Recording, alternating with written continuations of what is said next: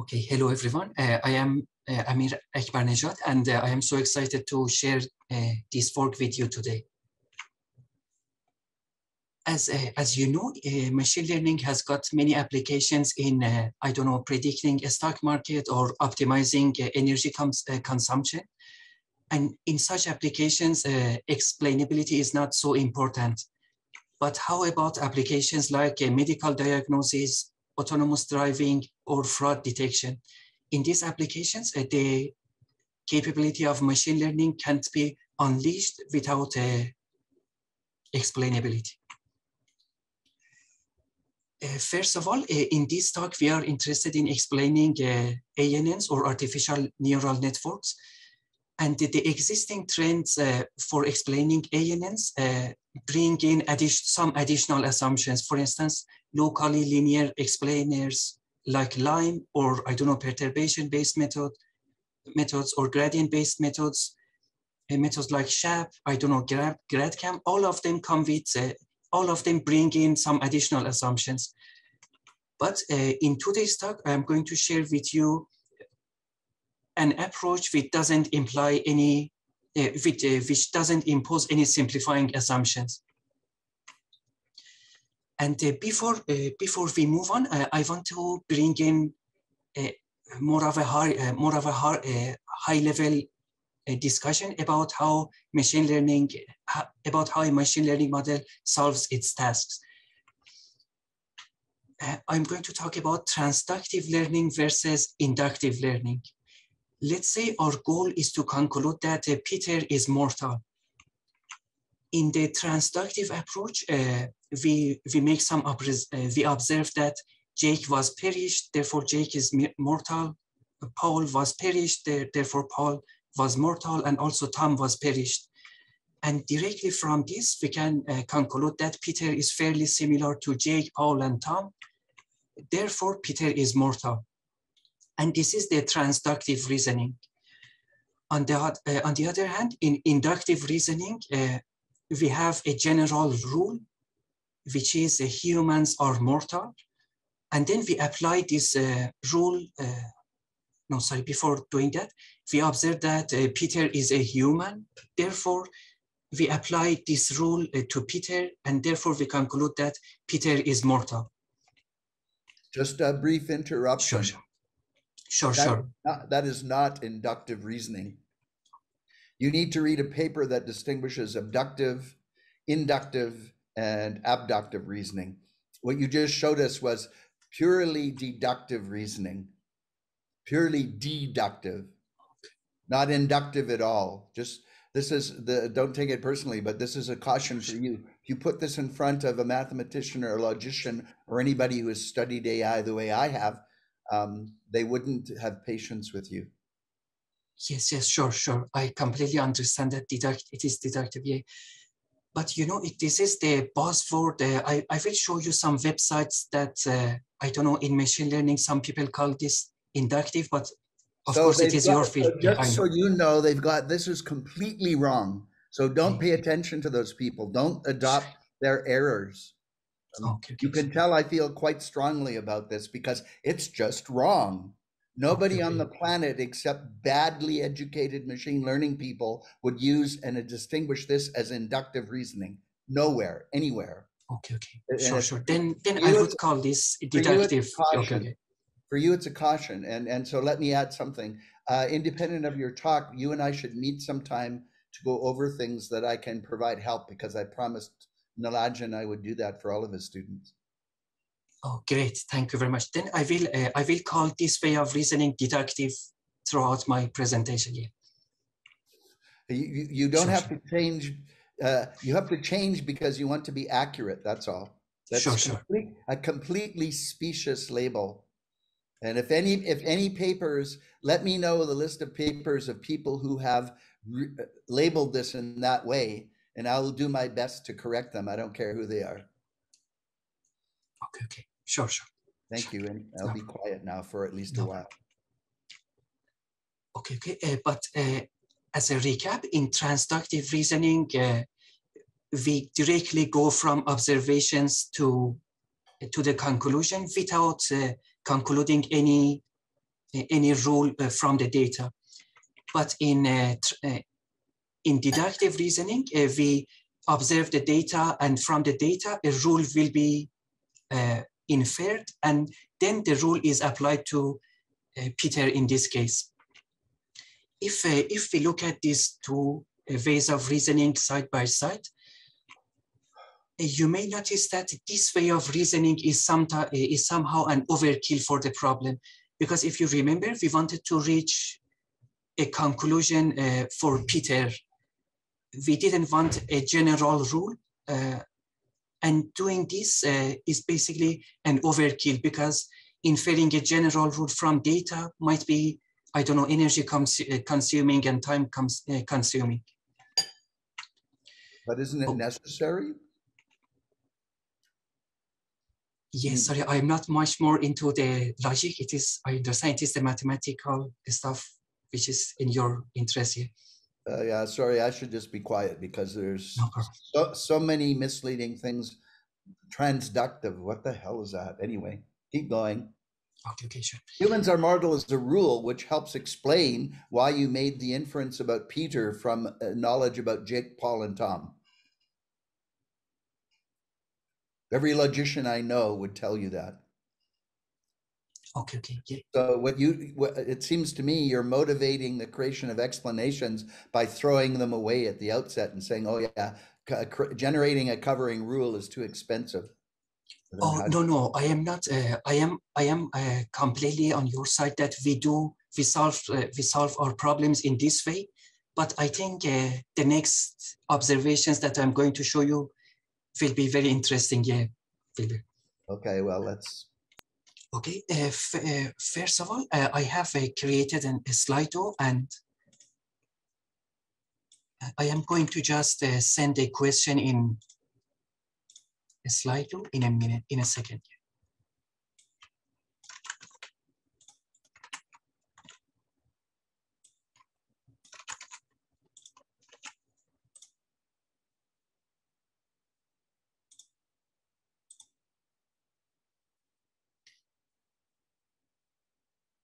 Okay, please, you can, it is a Slido. I know many of you are already familiar with that. You can go to slido.com and seminar March 18 to answer this poll, or you can also scan this, this barcode here. Let's say we have a k-nearest neighbor classifier. The question is how a KNN classifier solves its tasks. Is it transductive reasoning or deductive reasoning? Maybe I should have. The first one is by looking at the observations or training set. The second one is by making a general rule and then applying that rule to test instances.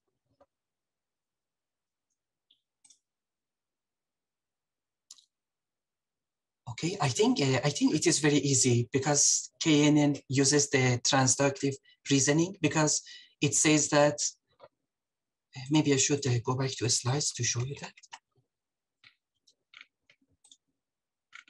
I think the KNN is fairly simple, because the way it solves this task is like X test is similar to X1 and X2 and X3. It is very similar to Peter, is similar to Jake, Tom, and Paul.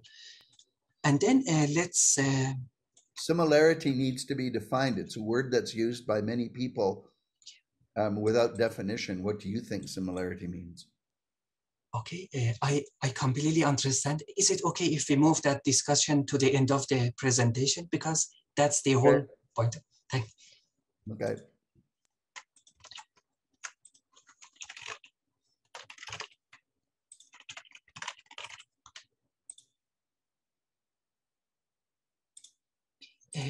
The second question is that, let's say a CNN is trained on a data set to classify images. How does it classify a test image? Is it transductive or deductive?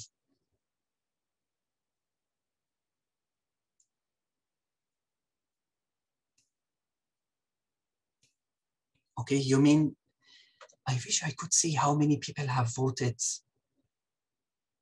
Okay. Oh, deductive, yeah. I can't vote because I don't know what transductive means.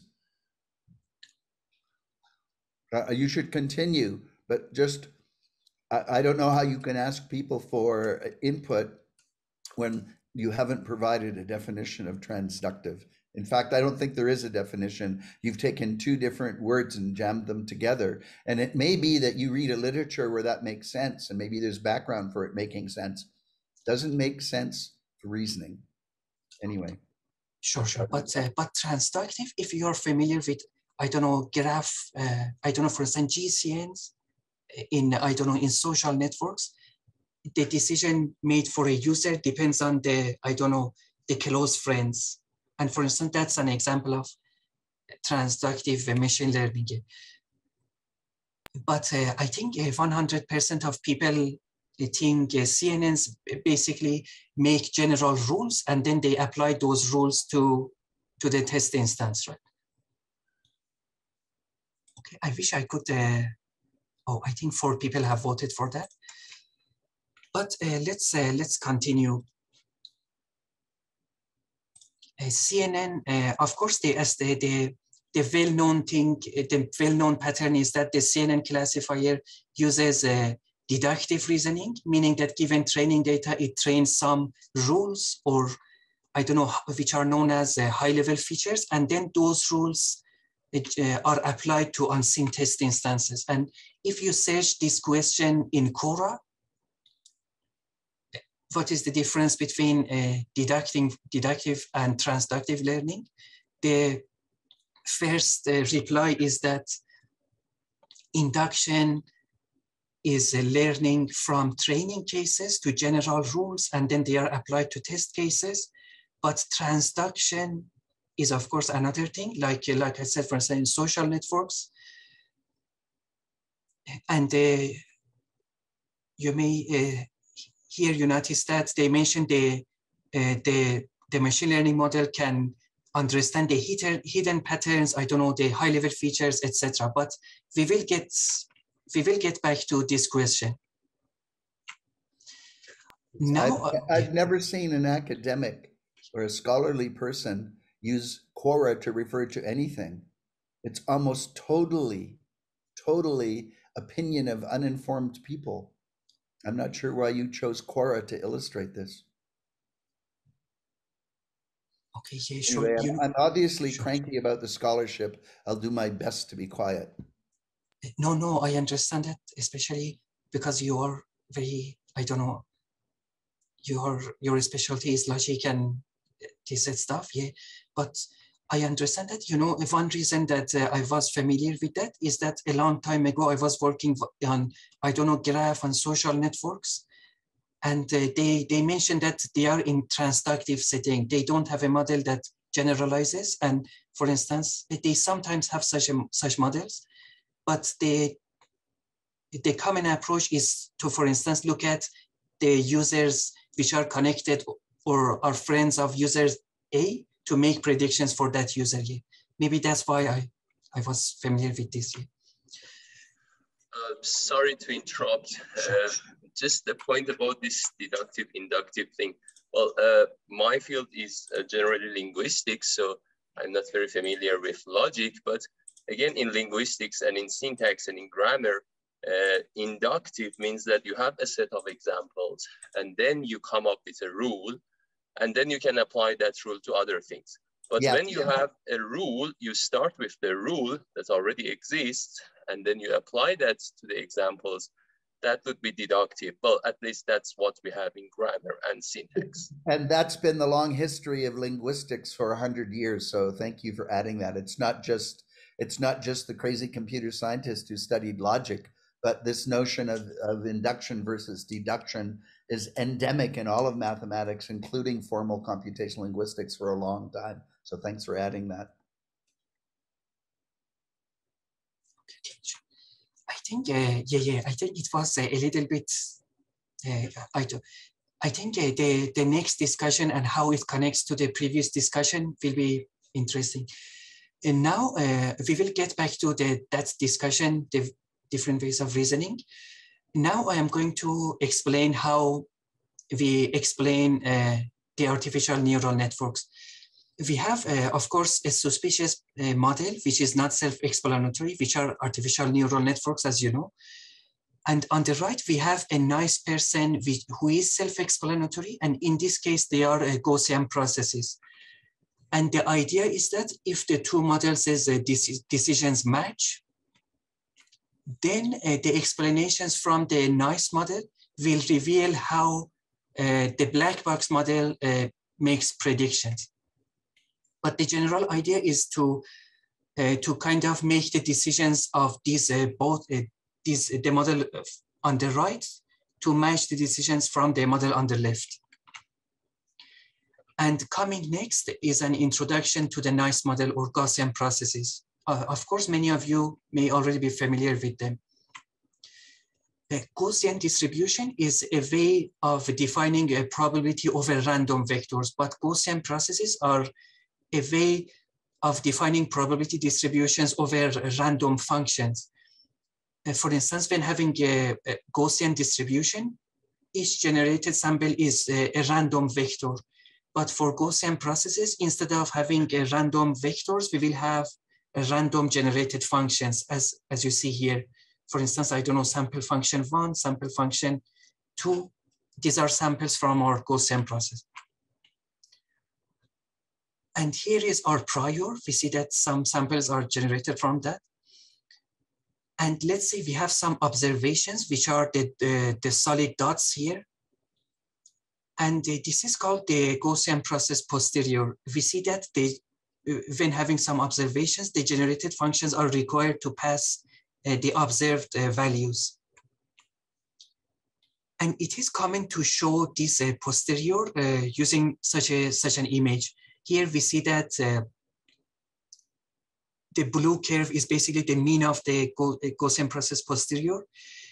And the gray zone shows the uncertainty, meaning that near observations, we have zero uncertainty. But for instance, here, because there are no nearby instances, we see a high uncertainty. And another interesting point about Gaussian processes is that they make predictions based on nearest neighbors. For instance, here we see that here the posterior sees that there are two nearby samples, one here and one here. Therefore, it concludes that the mean has to be somewhere here. Of course, it is more flexible than that, but we are going to use this nearest neighbor regression notion a lot in the coming slides. But if you are not familiar with Gaussian processes, you can think of them as nearest neighbor regression, and you can follow the rest of the presentation. As I said, Gaussian processes are highly explainable. They are basically white box models, because intuitively they make decisions based on nearest neighbors. And they can also express uncertainty, or they can say, I don't know. When there are no close by observed instances, they can express high uncertainty. But when there are some nearby observed instances, they can express low uncertainty, meaning that they are certain about their prediction. And coming next is an introduction to the suspicious model, or ANN, but of course, many of you are already familiar with that. Artificial neural networks are commonly used these days because of the tools and methods for training, I don't know, state-of-the-art accuracies, and because they are theoretically proven global estimators. And we see that their usage, for instance, in a Springer dataset has been ramping up recently. And then, as you know, the ANNs have the black box issue, meaning that their decisions may not be interpretable to humans. There are some explanation methods, like, I don't know, Schleim, SHAP, gradient-based explanation methods. But none of these methods provide reliable explanations because they bring in additional assumptions. But the explanation method that I'm going to show you doesn't impose any additional assumption. Basically, we want the white box model to exactly match the black box model. And as a recap, we have ANNs which are black box, we have Gaussian processes which are white box, And the idea is that if the two models' decisions match, then the nice model can explain how the black box model makes decisions. Coming next is the analogy between ANNs and GPs and under what conditions this analogy can happen. There is a line of research about having some conditions on an artificial neural network. It becomes equivalent to a Gaussian process, or I should say to a Gaussian process posterior mean. And the analogy was first discovered by Neil et al. In 2010 or so.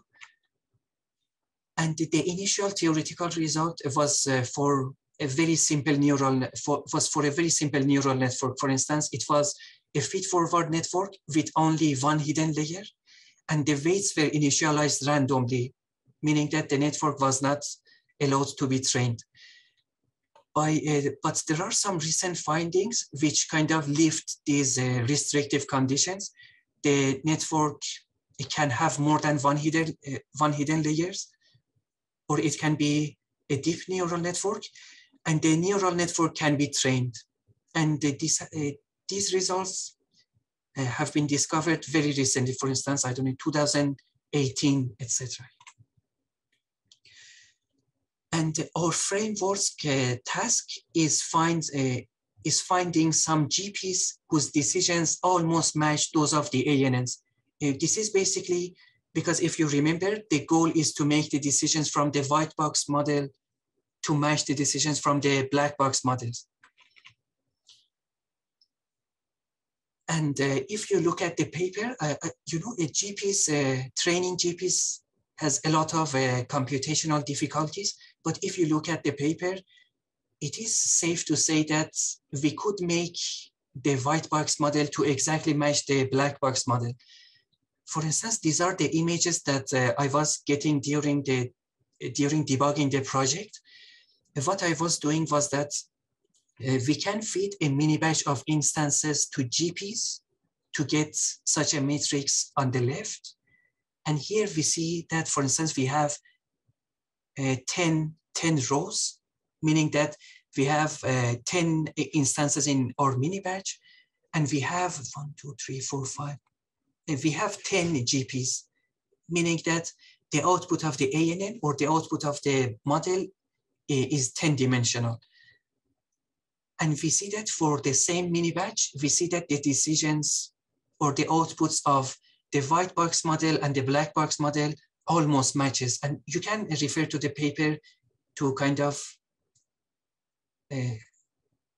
see how we compare the outputs of the black box and the white box model. But I can tell you that the correlations are, I don't know, 97, 98, etc. And as a recap, there is a suspicious model, which are the ANNs, and we had a white box model, which are Gaussian processes, and we could make these two models basically the same. And the next step is that the white box model is going to tell us how the black box model makes predictions in the test phase.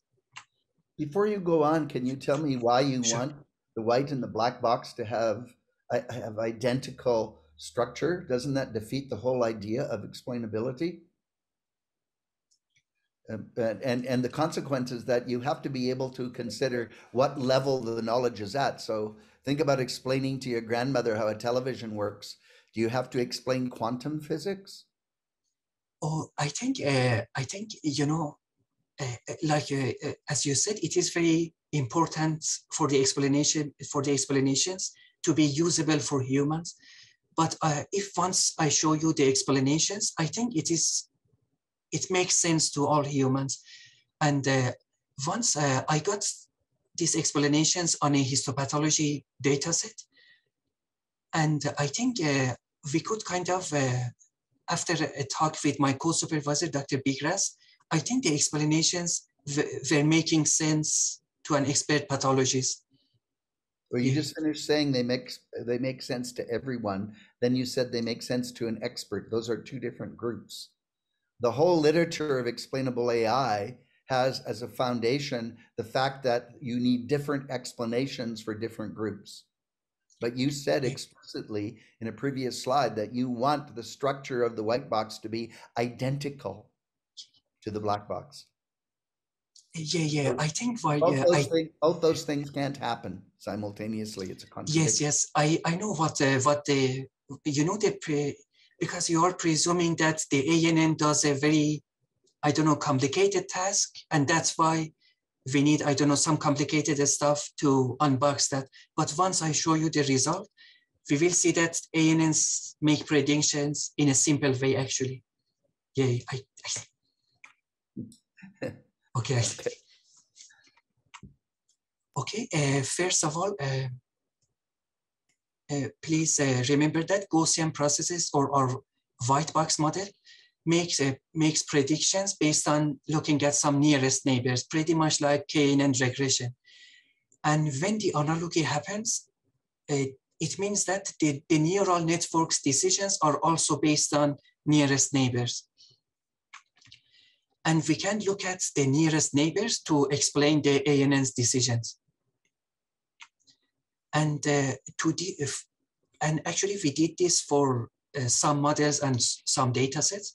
For instance, we picked the MNIST dataset. As you know, the dataset contains images from digits. And we used a ResNet 18 model, which is relatively a recent model.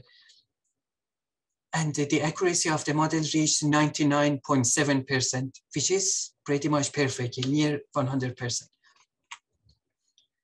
And here is an example explanation. Here we see a 1 digit, which is a test instance. And here are the closest or nearest training images which are found in the training set. This picture shows us that this image has been classified as 1 because the model thinks this 1 digit is similar to these 1 digits in the training set. And let's add another explanation for a second 1 digit.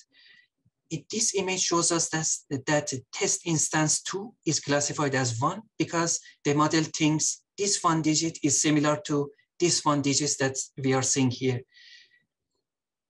Basically, what this picture tells us is that this image, this 1 digit has been classified as 1 because the model has found some 1 digits which are inclined by the same degree as this 1 digit. But this 1 digit is classified as 1 because the model has found some upright standing 1 digit in the training set. Sorry, you just gave us an explanation. That imaging is not an explanation. It's a set of images. You explicitly verbalized your version of an explanation. It's not produced by this. It's your interpretation of it. Yes, but you know, Gaussian processes make prediction based on nearest neighbors. And no, I understand that part of it.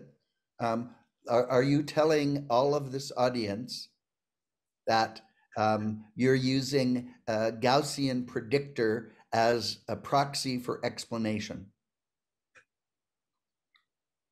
Yes. You know, then you have to educate the whole world looking for explanations about what a Gaussian process is. That's maybe even feasible or possible, but be very careful you don't convolve one method as an explanatory method with the explanations you produce. So that is verbally.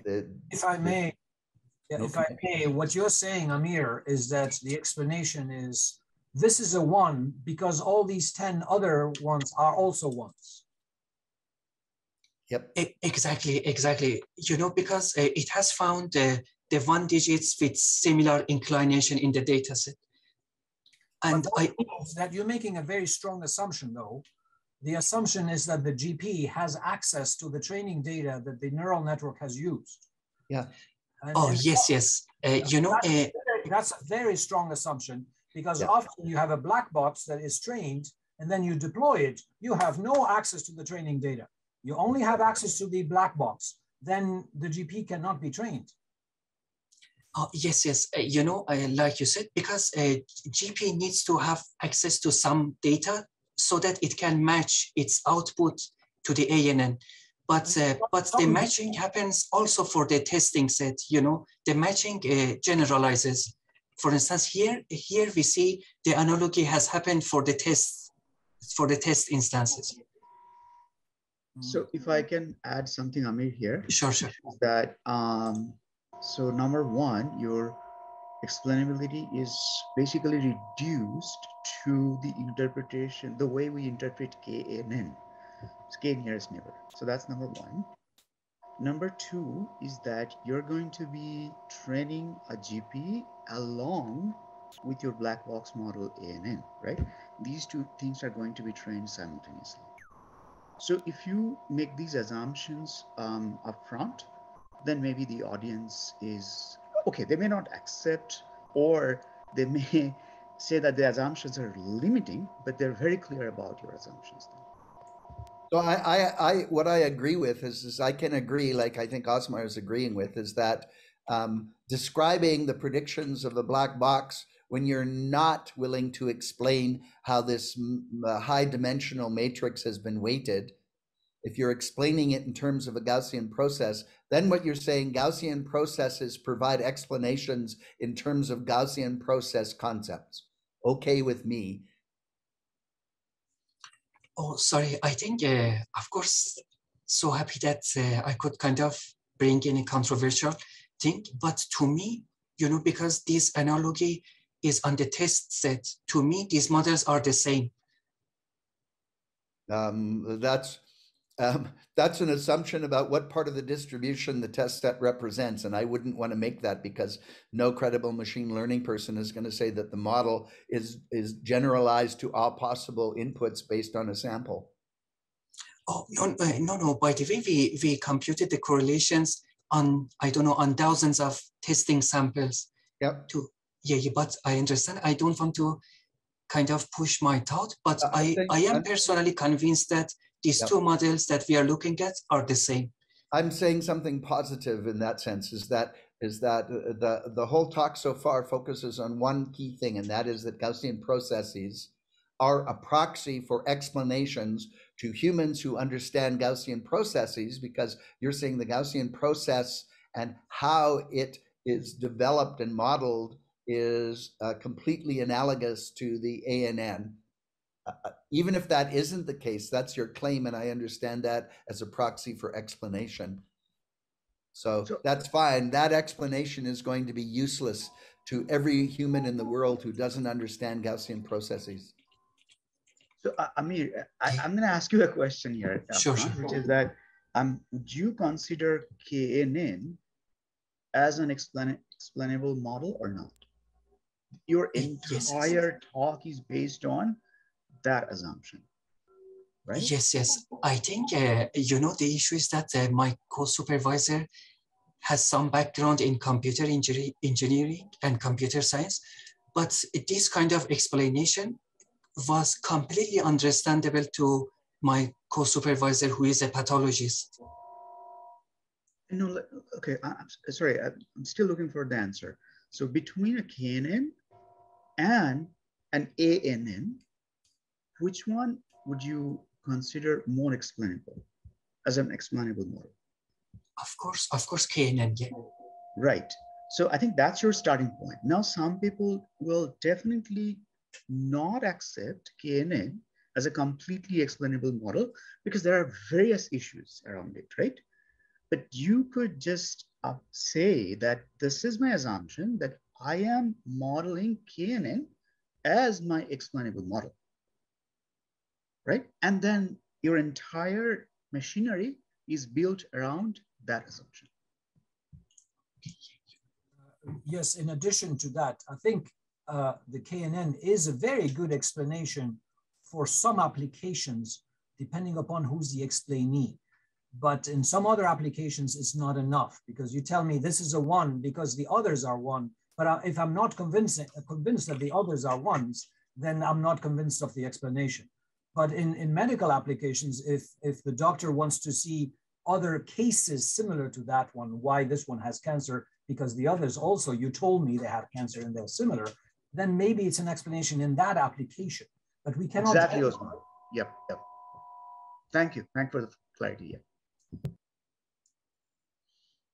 Yeah, the overall summary of comments is just you need to be much more cautious about what you're producing and what counts as an explanation, because you haven't said anything about evaluating explanations except to say that your co-supervisor has input because he has some background as a computer engineer. From my point of view, that's actually dangerous. You haven't said anything about evaluating explanations. Okay, Anyway, sure. I will continue there. Okay, I am going to show you more explanations in this way. And first of all, here we see the explanations for 3 test instances. And here we see that this 2 is classified as 2 because some similar 2 digits with similar style have been found. And here we see that for the second test instance, we see that the found similar 2 digits are more or less with the same style. And for the third one as well, we see that this is classified as 2 because it has found these similar digits. And here we see explanations for 6 digits. Just so you be careful with your word explanation. All of the work on explanation for 50 years has been based on trying to improve the technical precision of the use of that word. And you just put up this slide and said, look at these explanations. These aren't explanations. Okay. You are explaining them to us. That means, as Nilanjan said, you have some assumption buried deep in what you're doing. And I'm suggesting you should be much more cautious, because the word explanation in explainable AI is being increasingly used with precision to try to define it formally. So, sure. I would call them justification by analogy. So the analogy with other cases that have been labeled the same way in the training data. Okay, sure. Then if we see that, for instance, this 4 digit is classified as 4, you may notice that it has a short stand. And here we see that maybe these training instances have saved this model to be classified as 4. For instance, here we see that, for instance, for this 4 digit, we see that something extra exists at the bottom of the stand. And we see that, for instance, this tend to happen in the nearest neighbors. In these 4 justifications, we see that for the first digit and the 4th digit, the testing instance and the nearest neighbors are more or less the same. For the second digit, we see that the test instance is an 8 with a missing upper circle. We see that the first 2 training instances are also, or maybe I should say 3, are also 8s with missing upper left circles. And also, for instance, here. And for the third one, we see that this weird looking 8 is similar to these 8s that we are seeing here. For these justifications, for the first one, we see that the test instance has an incomplete upper right circle. We see that the found training instances have also upper rights, missing upper right. Here, for instance, we see that all of the 9s are inclined, for instance, in this way. And here we see that all of the 9s are inclined, for instance, in this way here. I think I cannot go through all of the justifications. I think I am going to postpone these questions a bit.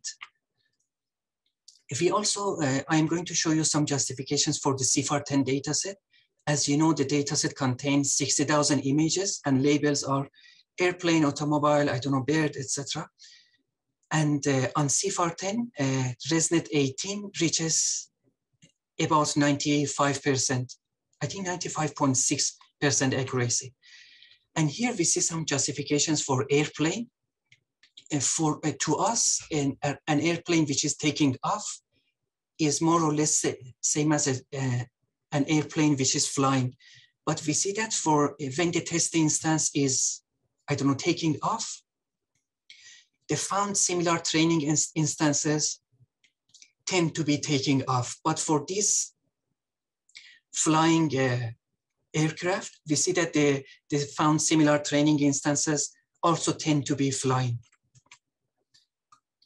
And here, for the first 4 examples, we see that the test instances are captured from a cat's face. And we see that the found similar training instances are also tend to be captured from a cat's face. But for the cats which are seen from far away, the training instances are also captured from far away. You know, because these models do not have any knowledge about 3D geometry. Once they are given a test instance, they have to find similar training instances which are captured from the same angle or same distance. And in the paper, you can check that this pattern kind of repeats very consistently. Here we see that this happens for birds as well. You know, here we see birds' faces, and we see that the found similar training instances are also from birds' faces. But these birds are seen from far away, and the found similar training instances are also alike. Here we see that for this first 2 testing instances, these are some images from horses' faces. And here we see that the nearest neighbors also tend to be from horses' faces. But for these 3 instances, we see that the found similar instances and the similar training instances are seen from far away. Here we see that these are some horses with riders, and we see that the found similar training instances are also horses with riders. In first and second and third example, we see some deers with horns, and we see that the found similar training instances are also deers with horns. For these 3 instances, we see birds with this kind of body shape, and we see that the found similar training instances are also birds with similar body shape. And in some cases, in these cases, we see that the model has found at least one training instance which has been very similar to the test instance. For instance, for this dog, we see that this training image is very similar to this one. For this frog, we see that this frog is almost captured from the same angle, and also this frog to some degree. We see that this happens for this test instance and its first nearest neighbor as well, and also here. And here also we see that the model has found a training instance which is very close to the test instance. And here, for instance, we see these patterns also happen. These are examples from the model's failure. Here we see an airplane image which is misclassified as a cat.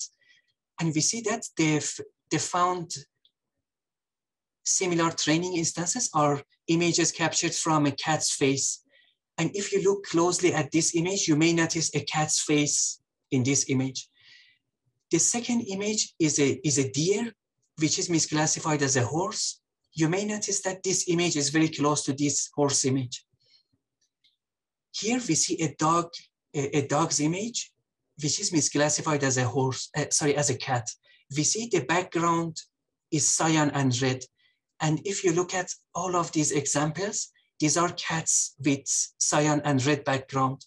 And to me, I understand that it is justification, but it is not random that all of these instances are cats with, I don't know, cyan and red background here.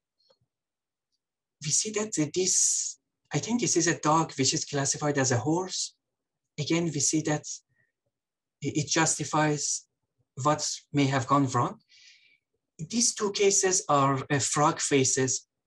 We see that in these cases, it understands that faces are close to faces, but it fails to understand that this frog face is similar to a frog face. It thinks it is similar to, I don't know, a cat face, I don't know, bird face, etc. And in this case, we see that this horse is classified as an airplane. And we see that all of the airplanes are inclined in this direction. And interestingly, it is also, the model thinks this is also similar to this frog. And it thinks that, I don't know, it is something that is taking off here. And here are some explanations for ships. In the data set, we don't have separate labels for small boats and, I don't know, huge cargo ships, but we see that the model has understood that, for instance, these small ships are close to or similar to small ships, while these huge cargo ships are similar to these huge cargo ships. I think now I should move on to next slide question. Okay. I am going to ask you the very same question here. I think I should make a copy of it to delete that line.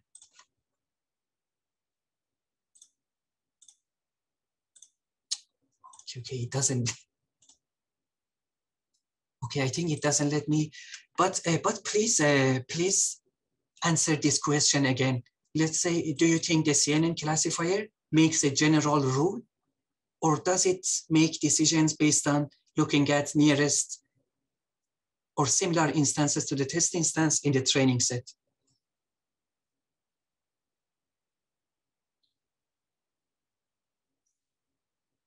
I don't know whether you can still answer the same poll twice.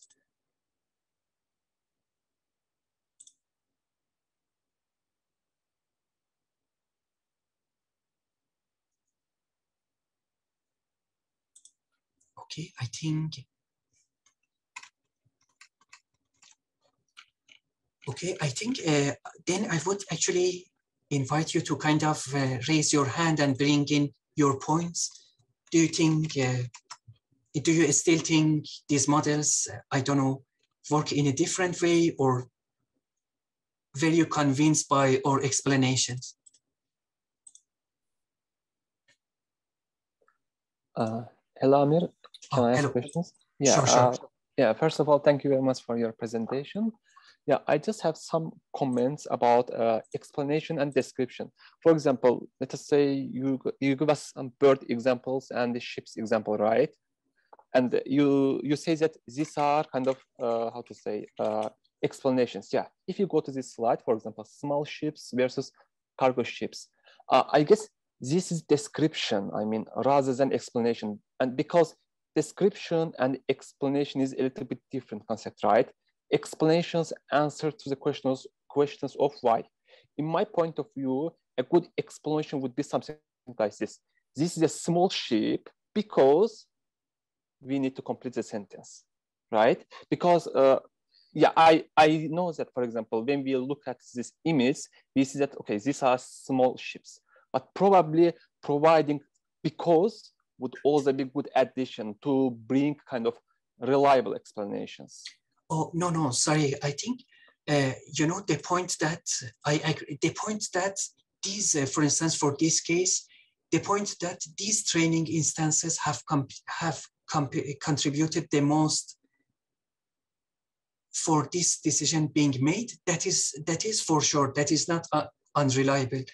But the point that I mentioned that, okay, these are all small things, I agree that that part is description. But the effect of these things, because we know how Gaussian processes work, and we know that the two models have matched, then the nearest neighbors are not questionable. That is for sure. Yeah. But yeah, probably, you know, as Professor Anders said, I mean, explanations are not kind of universal. We need different explanations for different target audience, right? So for each probably, excuse me, for each person, we may have different kinds of explanations. So probably you may think about, for example, how you can classify people with respect to their background. in the problems that you would like to solve from the explanatory perspective, right? For example, let us say you deliver explanation to AI person and you deliver explanation to a lay person who does not have a technical background. So probably, I mean, classifying explanations would be kind of good idea here. And the one thing I would like to also to share here is maybe you can check this link.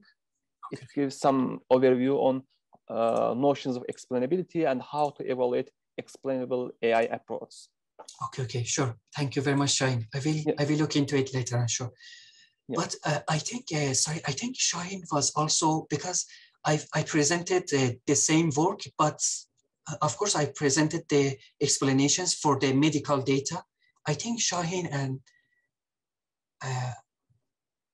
Shaheen was also present in the AIMS conference, and the medical stuff were very making sense to people from the medical side. But I understand that in the current literature, they kind of suggest to separate the audience. Yeah, exactly. I mean, how to say, my general point is that, I mean, explanations are not kind of, how to say, universal. There is no one explanation that, I mean, can be understood by all explanation receivers. So probably maybe you may need to come up with an idea how to group explanations with respect to, I mean, audience background. Yeah, I see. Yeah. But you know, I understand the literature that you're referring to, you know, because the point is that they weren't able to kind of provide reliable explanations. And, you know, as long as some description was making sense to humans, they were taking it as a good explanation. But you know, the difference... You haven't, you're a computer scientist, you haven't defined what you mean by reliable and how you can measure it, or what humans accept as an explanation. If you can't quantify or somehow qualitatively calibrate explanations, you have no hope of providing them.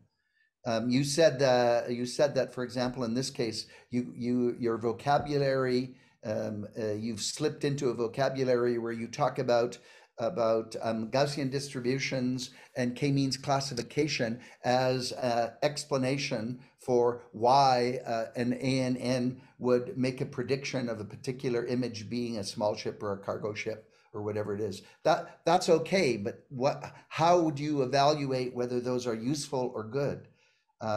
Otherwise, as Shaheen says, is that an explanation isn't of any use whatsoever if you can't determine whether or not it's, quote, a good explanation by some measure. I see, I think.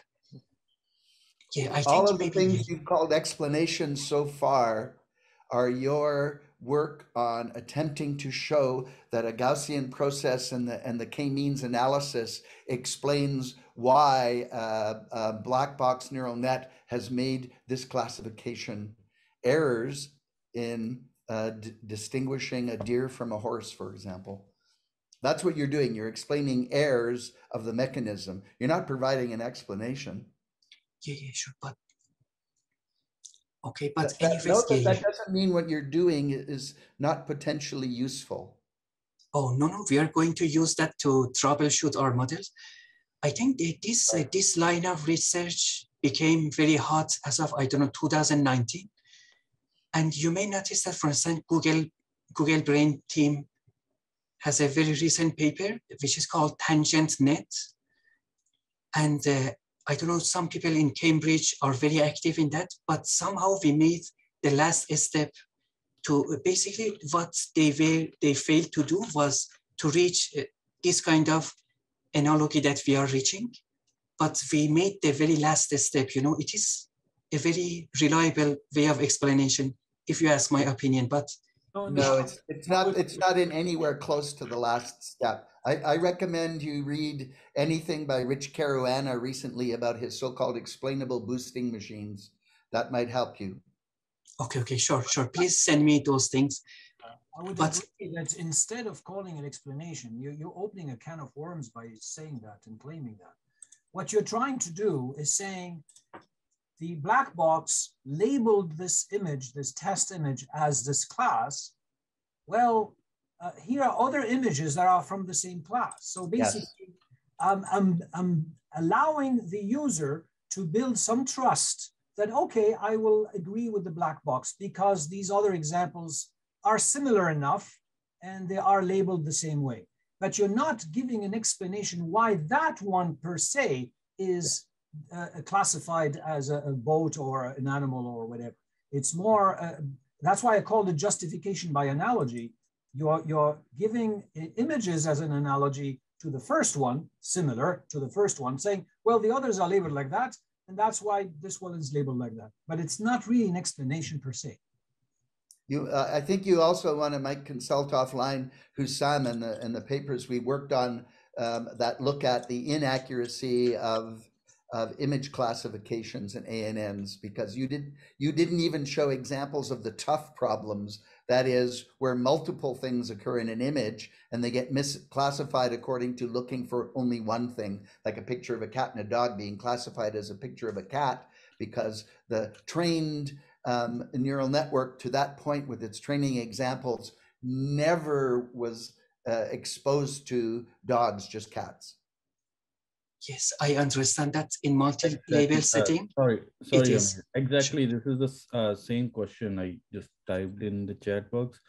I also had this question that you have single class problems and that too very focused, but how this works in complex situations where you have multi-class, multi-object problems and so on. Yes, sure. I see, but I think it is going to be our next steps, but I think this already took me, I don't know, 5 months to solve the computation issues and reach that level of analogy. But the results that I just showed you, people already call these models black box.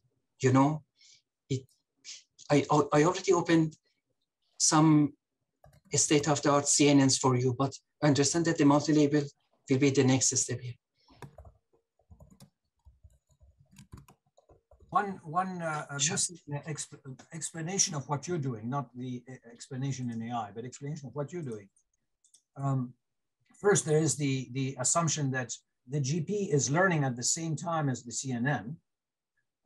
And if at the end, I don't need the CNN anymore, why did I need it in the first place? The GP can do the same thing anyways. What I need to see, what is missing in this explanation of the methodology, is how the GP is working in parallel with the CNN to learn at the same time as the CNN so that it actually reaches the same kind of fidelity as the CNN. That is missing. I don't get it. I don't know enough GPs so to understand what you did. But the devil's advocate would say, why do I need the CNN in the first place? I just use GP. Yeah, sure. I think it is completely a very good question. The GP's Gaussian processes, I saw that, for instance, people have proposed inference methods for GPs and have run that on CFAR10 dataset, but they cannot reach a very high accuracy by themselves. For instance, the accuracy reaches, I don't know, 80% rather than the 95%. What's the percentage of reaching percentage? What does that mean? Oh, no, I mean the Gaussian processes can reach at most to, I don't know, 80% accuracy when they are trained on CFAR10. I mean alonely, when they are trained alonely, but the point here is that the artificial neural network reaches the state-of-the-art accuracies, as we know. Then GP learns from the ANN. That's what is missing. So how do they work in tandem so that the GP can take advantage of the CNN? That is not clear in the presentation. Yeah, I have a supplementary question to that. So when you say that ANN has some X accuracy and Gaussian processes has Y accuracy and X is greater than Y, then does this analogy still works? And if yes, why? It might be some different set of learning rules within ANN that are responsible for decision making than in Gaussian processes. So it's just analogy in terms of let's say, visualization that you have similar set of images and so on. But otherwise, theoretically, how it is corresponding to each other, that's something missing. Yeah, sure. One point is that the Gaussian process reaches, I don't know, near 80% accuracy if it is left alone. But when the analogy happens, the Gaussian process's accuracy reaches, I don't know, to 0.5% to ANN. It is very close to ANN because, of course, it can match itself to the ANN. Yeah.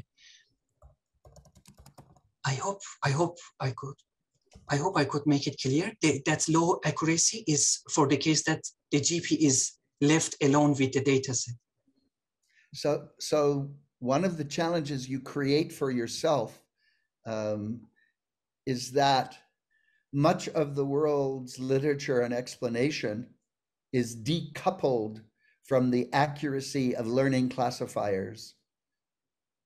There's no need for them to be totally aligned, because a good explanation needn't arise from the creation of knowledge rules, Gaussian distributions, whatever you use. There's no need for it to be as accurate as another complementary machine learning method, whether it's decision trees, random forests, CNNs, whatever it is.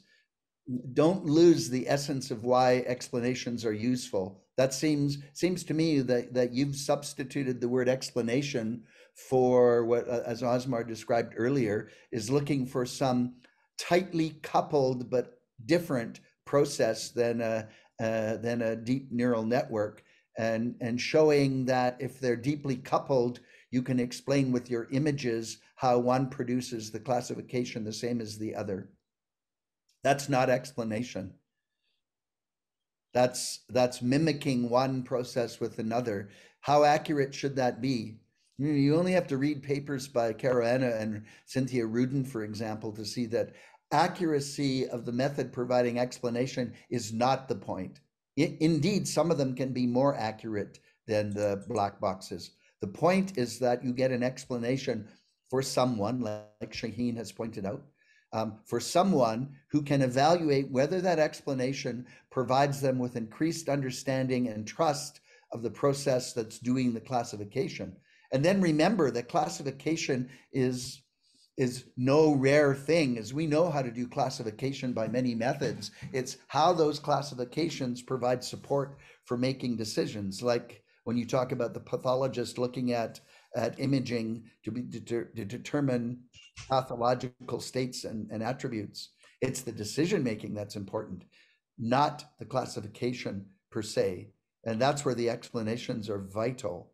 So be very cautious about what you think an explanation is, because what I've seen today is not to suggest that you shouldn't be doing this and elaborating it. Be cautious of the words you use. And all the way back to the beginning, I would take every version of any paper that describes what you said as this transduction and induction stuff, and I would file them carefully away and never read them again. Yeah, sure. Sorry, one point is that, of course, I do not only look at the accuracies, instead, besides reaching a similar accuracy, the decisions are the same, or almost the same on the testing set. But and my second point is that I wanted to use this presentation to kind of prevent people from using methods like, I don't know, SHAP and LIME, because these methods kind of bring in additional assumptions, and there are very recent works about how these methods can be fooled. For instance, for perturbation-based methods. I agree completely. You don't even have to explain. As in our explainable AI lab, we're mostly abandoning LIME and SHAPE a long time ago because the methods we have are already superior. They may not be available on GitHub, but we're not software developers. We're computer scientists. So I agree. Yeah, sure. Thank you very much. And thanks for sending the documents. I'd be happy to receive documents from you and Shaheen as well, because it's your specialty. And as well. I mean, you should just read some of Husam's papers. They will help give you a perspective on what you use as explanation. Anyway, thanks for your patience with enduring my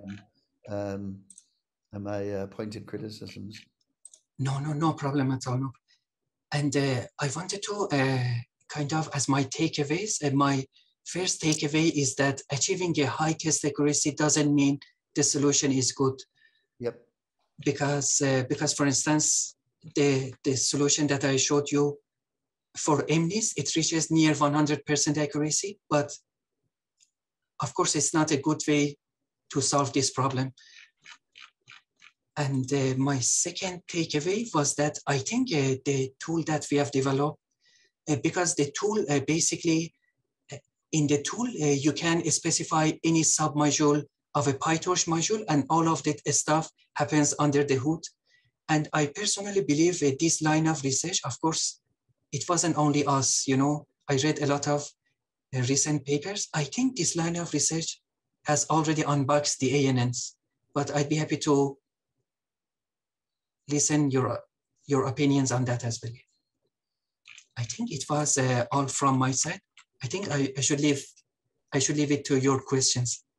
The last thing I want you to think about is think about this spectrum of relationships between data, between coincidental relationships, correlative relationships for which you can apply and find statistical measures that at least confirm strong correlations from weak correlations. And at the other end of the spectrum continuing is causal explanations. And so if you think about what it means to have a causal explanation, this is not a function of the last 10 years of machine learning research. This is about all of science. Science is about formulating hypotheses which give rise to causal explanations. And if you keep that in mind, you'll get a better sense of what you do and where it fits in the big picture of things. Sure. I think, yeah, of course, I think the missing link, or I should say the interesting link, is to the causal inference. And yeah, I am already reading some books from Professor Pearl. I think there are very interesting books. Yeah, sure, but I understand the causality might be the answer to all of this. Yeah. Causality has been pursued in science for 300 years at least. So be cautious you don't adopt poor nomenclature of recent papers, which at best are poor scholarship. Don't put all your eggs in one basket. Read a little more broadly. Sure. Anyway. Yeah, sure. You're right. Enough crankiness from old Professor Goebel.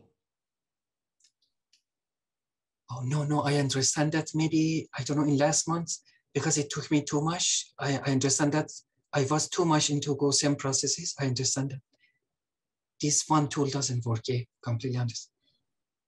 Well, the reality is no one tool works, and that's what you have to sort of grapple with. Anyway.